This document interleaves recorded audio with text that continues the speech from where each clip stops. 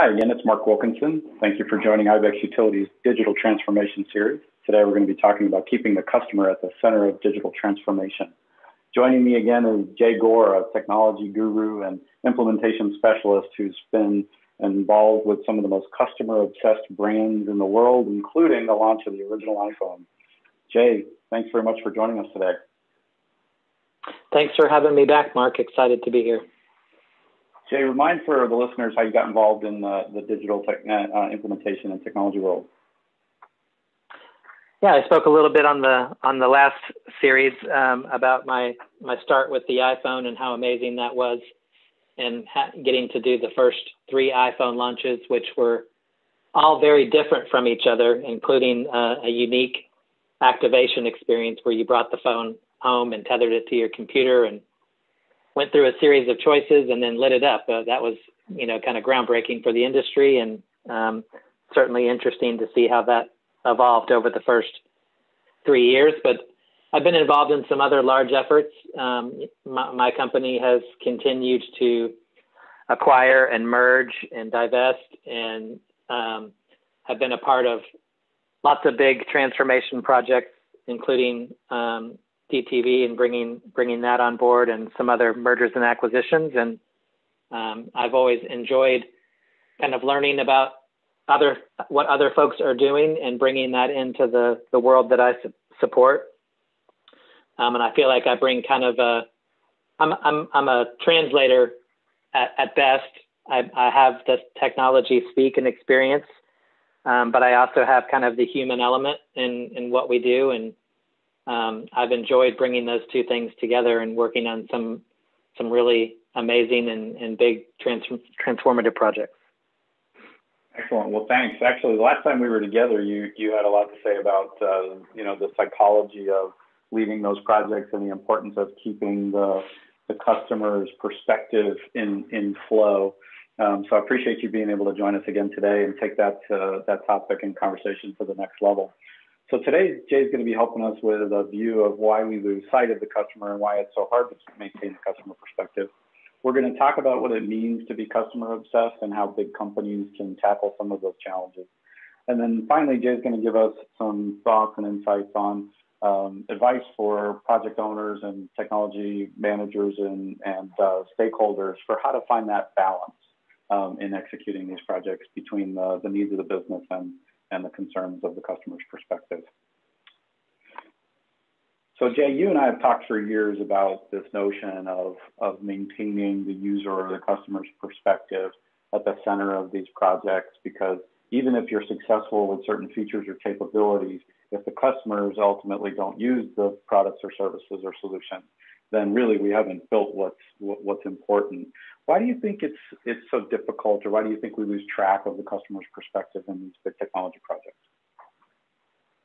It's a great question, and I know it's something that folks in our world struggle with all the time. I think a lot of teams get focused on the function and forget about the format. Keeping the customer-facing things simple, and watching how you're sequencing your flows and your API calls behind the scenes is always important. And it's always good to look for ways to decrease, your response times on those API calls, and to maybe even simplify your calls where you're kind of looking for efficiencies in the questions that you ask, how you collect information, and how you pass that on page to page is always important. You have to keep the customer's perspective in mind. And I think in any business, specifically with digital, you're always talking about time and simplicity, and keeping those things at the forefront are very important. Yeah, I remember in the early days of e-commerce, especially for challenging e-commerce, like finding services that were attached to an address or a consumer directly. There were a lot of companies that were trying to verify and smooth out big operational projects. I remember having a conversation with a product owner once where they were so proud of the fact that after 4 of these cycles of unusual questions that customers had to go through in a checkout, they had screened out 97% of the of the obstacles to implementation. In other words, the checkout had these 4 weird questions, and if customers answered all 4 of them, 97% of the problems to activation could be ironed out. And I brought up the fact that that's great, but after 2 of these questions, 100% of my customers have abandoned my site, and they're calling they're calling a contact center or a customer support rep to figure out what's going on.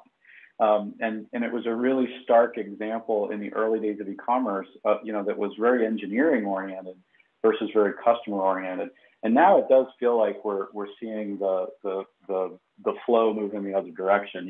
Big customer obsessed brands like Amazon, like Apple, like Best Buy, like Southwest, they've all reached a high bar. From your perspective, what are the structural challenges? What are the organizational challenges that keep every company from making it easy on themselves?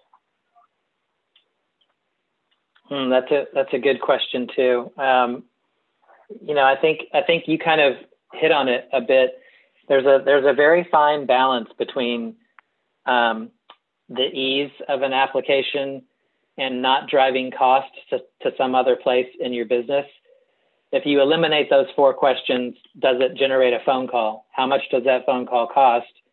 How many customers are you losing in the top of the funnel?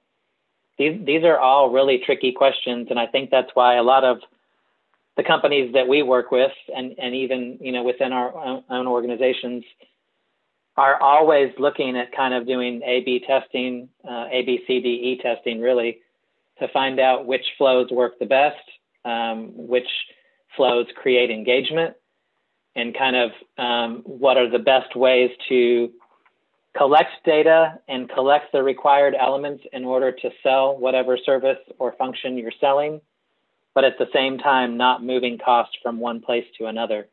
I think it's a very difficult challenge, but there are folks that do it very well. And I always, it's not lost on me that data is usually the key to unlocking the success of all of that complication. Yeah, that's a great point. It's always easier and better to bring facts to the table to make decisions than the whim or maybe individual feedback. We use the expression N of 1, right? I'm an N of 1, and this is my experience. Too often that takes over. I think you and I have talked a little bit before about the role that engineering plays in the customer perspective and the challenge. For right or wrong, engineering they get a lot of blame. Some of it deserves, most of it not. But that engineering culture or a technology culture can sometimes overwhelm the sort of the customer perspective. And you've been in the role of really driving these projects as a project manager and as a project owner. How do you balance those things? How do you make sure that each kind of silo or team has that customer's perspective front and center in the process? Well, I think one of the things I would talk about. I've had a chance to work with some amazing PMs. I was just kind of in my head a little bit thinking about some of the folks that I've worked with and what they do really, really well. I think most of the successful PMs and folks that stay focused on the customer always start their status calls with all of their stakeholders with a reminder about what the impact of this effort is on the customer and the customer's impact on the revenue. Keeping it simple like that reminds everyone, kind of what you're there for. And it also keeps the financial folks happy. At the end of the day, we're all trying to drive revenue. And you need customers to do that. So that's the most successful trick that I've seen. And it keeps everybody singing the same song. And then when they're discussing kind of the overall effort with their leadership, it's a simple talk track, and everybody is saying the same thing. And it's important that as a PM that you are kind of going out and using the tools that you're asking your customers to use, so that at its very basic, you've got that perspective and you've got that kind of hands-on understanding of what it is that you're putting your customers through, and bringing that back to the project, I think provides a good grounding on perspective. Yeah, that's great insight. I don't hear it often enough when I'm talking to product leaders. Is the importance of having everybody, play the role of the customer. I don't think there's a better mantra than that in a lot of projects. So Jay, you've worked on the launch of the original iPhone. You've worked with some of the most customer-obsessed brands. I think of DirecTV's user experience and remote control experience as being cutting edge right from the very beginning. Talk to me about some of the experiences working with these giant brands and the experience you had, especially with the iPhone, in terms of, what the difference is for these big customer-obsessed brands and how they stay so focused. Yeah, it may sound obvious, but I think they're all very data-driven. It's not just that simple. Data can be used in a bunch of interesting ways, depending on what group you're talking about. Marketing uses their data differently than development, and so having that kind of foundation, I think it has driven the success of the companies that you've talked about. But at the same time, making sure that data is accessible across all of the applications that support that ecosystem of sales is important. Some of the most successful companies that I've seen have the ability to tie all of that data back to the sales flows. The sales flows are tied to, sales data and rep training. Customer data is shared across all of those properties, so that for any one customer, the propensity to buy, when they'll buy, what they'll buy, and making sure that the exchange of that information is secure, but that it's shared with all of the groups that impact, kind of the customer along the path, is really one of the most important keys to success.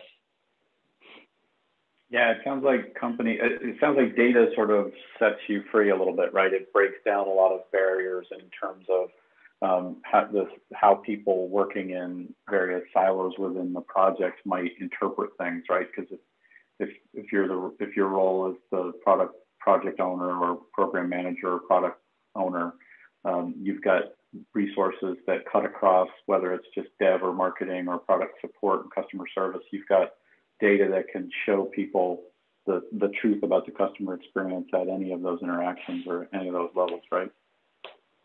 Yeah, and there's a fine line between creepy and efficient, and that's something that these big brands have to deal with all the time. Myself, as a consumer, I don't mind answering a few more questions if the next time I'm on that site or the next time I'm engaged with one of their products, it makes it easier for me to do something. As long as, the data is stored and secured properly, that's something I'm willing to give up as a customer. I think most folks are. Yeah, it strikes me the logos that we've got on this page are all companies that rank high in customer sat and being very customer focused on all of the Forbes lists and other lists that float around the world. It strikes me as you say that, and this is just a thought that just came to me, but every one of these brands rather, is constantly polling their customer base one way or the other. They've got data on my purchases, they've got data on maybe how long I'm in the application, they've got data on what I'm doing, but they're also asking me questions, right? I get the surveys after a flight. I get an in-app note, when I buy my chicken sandwich. Certainly all of my Apple products, I get a lot of in-stream data that I can feed back to them, or surveys that pop up on my screen. It does seem like these companies go above and beyond in terms of listening to their customers in different ways, right? They do, and like you said, most of the ones that are up there are built on repeat business. These aren't one sale and done kind of trades. These are brands that appreciate their customers for the most part, and listen, to your point. And like I said, I don't mind giving up a little bit of information if it makes my engagement with their brand and their products easier. Yeah, it's a great advice, great opportunity to really for companies to lean in and copy some of these practices that the big customer obsessed brands are following. Well, Jay, if you had a room full of new project leaders or maybe product owners who are trying to find a balance between keeping the customer at the center of their program, but also they've got maybe a board or a CFO or sales teams breathing down their neck. What suggestions do you have for people in those roles to find a balance between success and progress?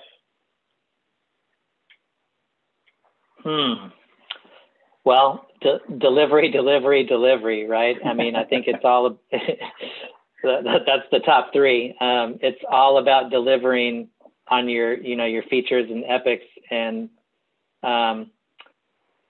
projects, and making sure that those things that you're delivering are either creating an efficiency like we talked about, or creating revenue, or both, and that you're kind of staying within the scope and expectations of the original effort. Tying this back to kind of agile, delivery and things like that. I've always found it easier to do kind of like agile flex, where you've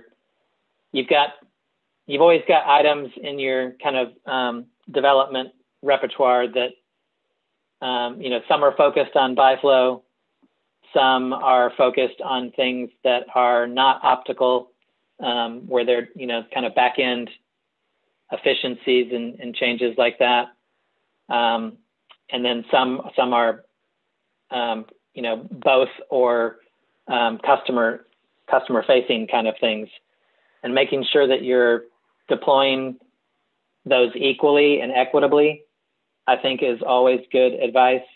Not getting too heavy in scope or scale on one side or the other of those things is important, because like you said, at the end of the day, especially if you want to deliver, a long-term integration or a long-term digital transformation, you're going to need investment.